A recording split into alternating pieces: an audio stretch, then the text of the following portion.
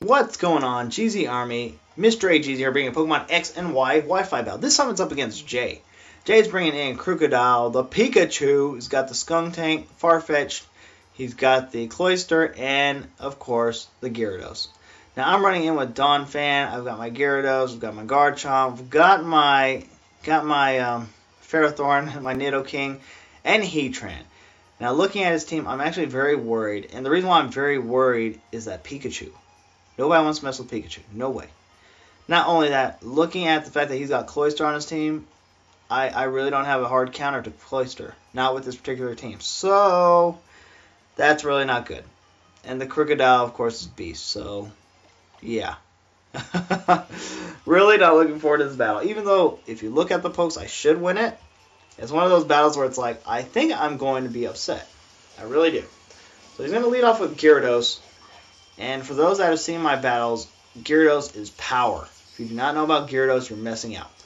He's going to go ahead and run Dragon Dance immediately with his Gyarados. So that's a Dragon Dance Gyarados. Since he didn't get the Intimidate off, we know that he's probably going to go ahead and be the, what do you call it, the variety that will sit there and pretty much just try to beat the living tar out of me. So Gyarados is poisoned. He's going to go ahead. I'm going to go ahead and switch out my Donchunk because I don't want to take much damage. We're going to go ahead and send in my own Gyarados now. Here comes Gyarados. He's going to run Waterfall on my Gyarados. I'm going to be able to eat that up because I'm a Gyarados. Even though it's not very effective, look at all the damage it did. So at that point, I'm just sitting there like, you got to be kidding me. So we're going to go ahead and Mega Evolve, hoping that I can survive an attack from his Gyarados to raise our defense, to raise all our stats. Minus the special attack, minus the speed stat. He's going to go ahead and run Substitute. I'm going to go ahead and run Stone Edge on him. That's going to finish off his Substitute, thank goodness. Super effective, crit hit, goodbye sub. Not to mention that he's toxic, so he's going to get more damage on his Gyarados. So we're in a decent position. The bad problem is, number one, he's a Mega Gyarados as well. Number two, he got a Dragon Dance off earlier, so that's not good. That's not good. So he's going to be faster than us. Here comes a Mold Breaker, and he's going to use Waterfall on me. Here comes the Waterfall. Last time we saw how much it did. Fortunately for me, I'm surprised I'm able to live. Run the Stone Edge, but I miss. That was a key miss. So now we've left him with the position where he can take us out. However, he's going to go down to the Toxic, or he should go down the Toxic. So we do go down. Yay for that, for him. But our Toxic is going to be able to finish off his Gyarados. So we basically just exchanged Gyaradoses within the first 5 turns. Now he's going to send out Skuntank. Now, recently I've been more used to seeing Skuntanks because all I know is they come in and explode. That's all I can tell you. They come in and explode. I'm going to send in Ferrothorn, and I'm going to re-switch out to Heatran.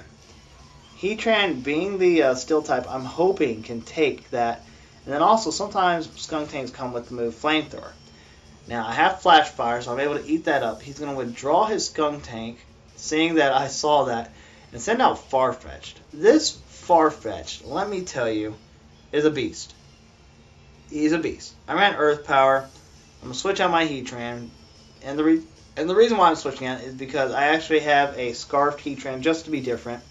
We're going to send out Dawntunk, and Farfetch'd is going to use Swords Dance. Oh my freaking goodness gracious. Farfetch'd, too OP. Here comes the Brave Bird. You'll see just how much OP he is right here.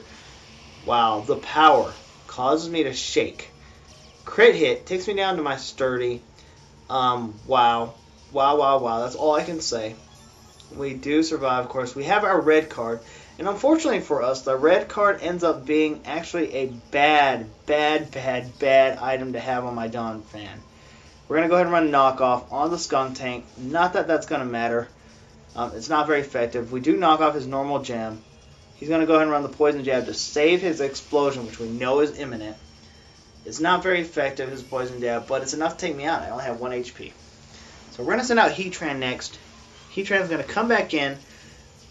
So we're floating in there with my air balloon. We're going to go ahead and run Hidden Power, thinking he might have switched, but he didn't switch. Hidden Power is not going to do anywhere near enough. And here comes the Explosion. Oh my goodness. Exploding from his butt. I don't know. I am going to take it because I'm still tight. And Skunk Tank's going to faint. However, the bad problem is the fact that my air balloon is gone. My air balloon is gone. Here comes Crocodile. And I know what Crocodile can do. He can just sit there and earthquake me. But I don't really want to switch into anything because that'd probably end up being worse. Although I needed my Heatran desperately. So Heatran goes down and out. Here comes the Moxie Boost from Crocodile. I totally forgot about that until I saw that. We're going to go ahead and send out Ferrothorn. Ferrothorn's going to be able to check Crocodile pretty well, even with the Earthquake. Here comes the Earthquake. Earthquake does quite a bit. We're going to go ahead and get our Stealth Rocks up. There's my rocks. And that should take care if he brings in the Farfetch. Take care of the Farfetch.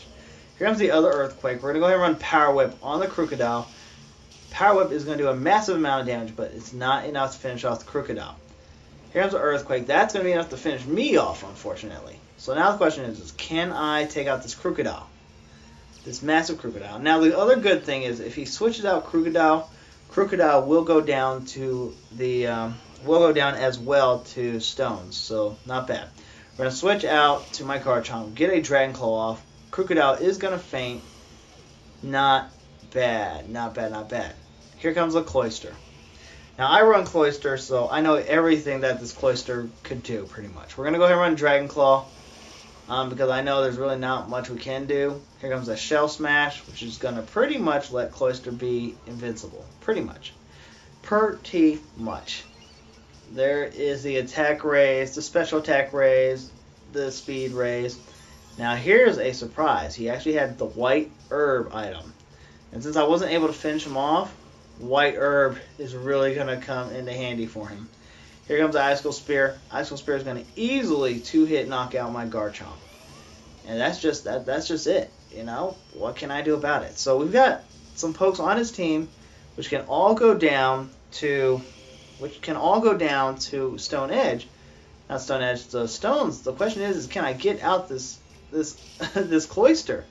But there's no way possible for me to take out Cloyster. I'm in a position where there's nothing I can really do because I have nothing that can outspeed him. So we're going to go ahead and go down to Jay here, unfortunately for us, because we would have been able to finish off everything except the Pikachu because I didn't see the Pikachu come in at all. But Jay, great battle, man. Totally loved it. Give it up for Jay, guys. Leave comments in the section. What do you think I should have done differently? I know I've already talked about some misplays that I probably could have changed, but you know what? That's part of the game. It's fun. That's why we love it. Alright, guys. Remember, the road may be rough, but the journey will be unforgettable. Until next time, catch 'em all.